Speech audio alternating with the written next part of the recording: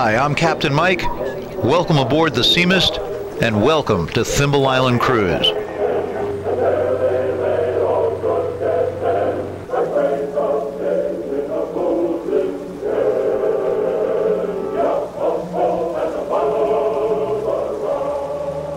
Was at one time owned by someone affiliated with the original P.T. Barnum and Bailey Circus. Tom Thumb, their famous midget, used to come out here to spend his summers. And a small portion of the house is still papered with very old and priceless circus posters. This large building at this end of Pot Island was built in 1846.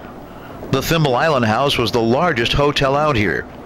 Clam and lobster bakes were offered on the weekends. Sidewheel steamers stopped here daily from New Haven Harbor. Today, the old hotel is a private home.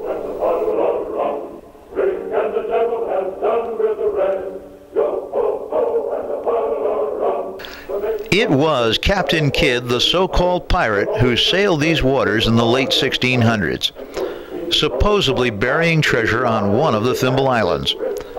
Captain Kidd's Island to your left or port side.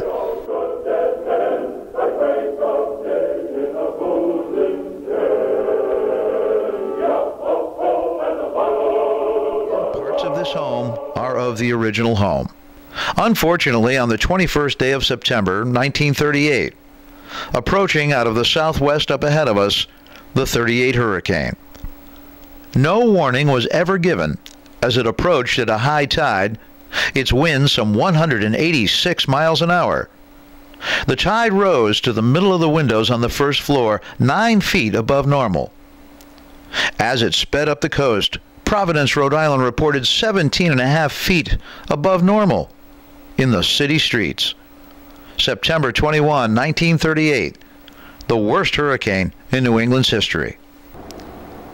You are about to go around 12.5 acres of land known as Phelps or Rogers Island. Built and developed by John J. Phelps between 1904 and 1906. 27 rooms now in view.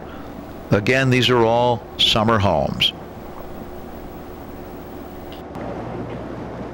This little island off to your right side for many years had nothing on it at all. By the time they decided to build on it, the laws had changed and they were not permitted to build a house. They were permitted to build a gazebo. It's been Gazebo Island ever since. Well, folks, in just a few minutes we'll be coming into the docking area. Please remain on board till we're completely tied up. And on behalf of the Sea Mist and crew, we'd like to thank you all for coming aboard. Hope you've enjoyed your cruise around the Thimble Islands.